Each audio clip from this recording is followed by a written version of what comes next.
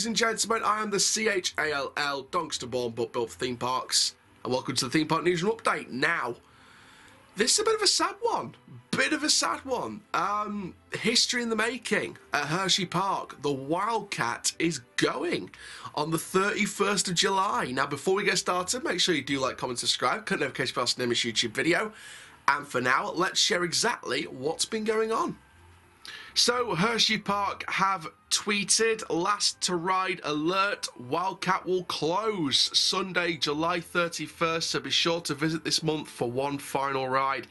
Any suggestions on what we could do with the 3,100 feet of wooden track? Stay tuned for details later this year. Now, bearing in mind, Rocky Mountain Construction did actually reply to that saying, we have a few ideas, and I did double check whether it was the Rocky Mountain Construction official Twitter, and it is the official Rocky Mountain Construction Twitter.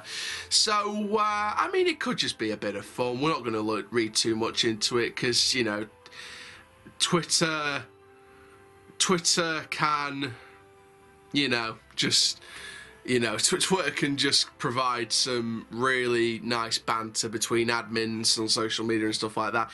But I think it's a very interesting story, a very interesting situation happening there at Hersheypark. And I think this could definitely hint towards something going on for 2023. Now, obviously, this is going to be a big history with this coaster. You know, Great Coasters International introduced 32 wooden roller coasters. 32 wooden roller coasters. And Wildcat is now officially the oldest of the wooden roller coasters by GCI. 1996, 2 years before Roar at Six Flags Great America. And then a year later after the Roar, it was Roar at Six Flags Discovery Kingdom, which became the Joker, and Gwazi, which became Iron Gwazi at Busch Gardens Tampa. And then, of course, you got Lightning Racer in 2000 at Hersheypark, believe it or not. Then you got the Ozark Wildcat, which has gone at Celebration City. You got Thunderhead at Dollywood, Thunderbird at Powerland, Kentucky Rumbler at Beach Bend, Renegade at Valley Fair, Troy at Toverland, American Thunder at Six Flags St. Louis, El Toro at Friesic Park Pallone, Prowler at Worlds of Fun, Apocalypse the Ride at Six Flags Magic Mountain, Joris Ender Drake at Efteling, Wood Coaster at Night Valley, Woden at Europa Park, Gold Striker, which will be going away at California's Great America in a few years, White Lightning at Fun Spot America, Python in Bamboo Forest at Nanchang Sunac Land, Heidi the Ride at Plopsaland Japan, Invader at Busch Gardens Williamsburg, Mystic Timbers at Kings Island, Great Desert Rally at Happy Valley, an unknown one opening at Happy Valley in 2017 as well, Wicker Man at Alton Towers, Werewolf at Marjolaine Cow Natty, Texas Stingray at SeaWorld San Antonio, Roaring Timbers at Sunworld Hon Thom Nature Park. Then you got the two under construction, Bombay Express at Bollywood Park and Mad Race at Fantasy Valley in Asia. So for me, again, you've got you've got a nice array of wooden coasters there, and the fact that this was the first of the coasters, the first of the GCI coasters in general, not just wooden coasters, but the first ever GCI roller coaster.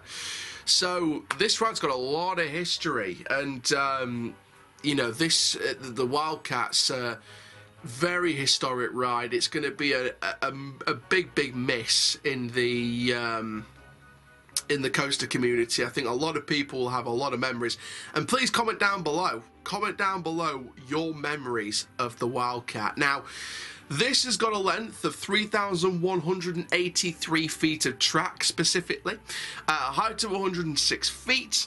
You got a drop of 85.2 feet, a speed of 50 miles per hour, G-force of 3.5, cost $5 million US, designed by Claire Hain and Mike Boodley.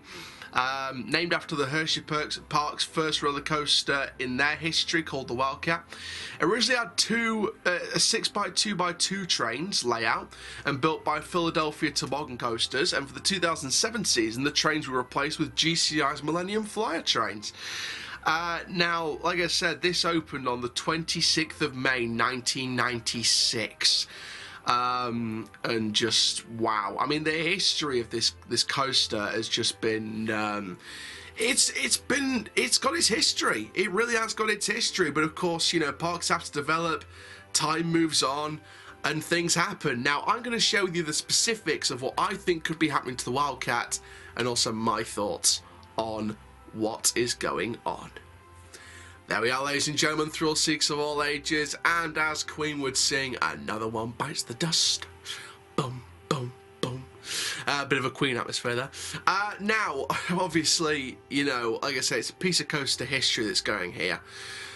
I never got to experience the Wildcat. I can't get over to the States before the 31st of July to ride it, so it will be my last time talking about the Wildcat.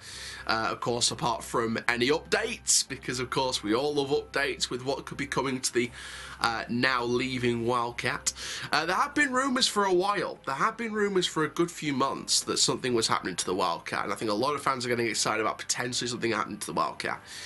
Now something looks like it is happening. From the statement and from RMC's little cheeky dig, I think a conversion of some kind from someone is definitely coming. I don't think it'll be demolished and replaced with something off the ground. I think it will be a conversion. I think there's no doubt of that in my opinion. Do I think it's RMC? 50-50. 50-50. The other 50% goes to the GCI Titan track. Now, we've seen Titan track conversions. We've seen sections of White Lightning get this Titan track, and for me, I feel like this, like I said, I think it's a 50-50. I think it's generally a 50-50. I would like to see the Titan track. I think it'd be great to see the Titan track, but I think every single coaster fan just wants an RMC at Hersheypark. I think ever since they invested in the B&M Hyper in 2020, I think they've been asking for this RMC conversion of a coaster, and they've wanted Wildcat to be the conversion for a while now.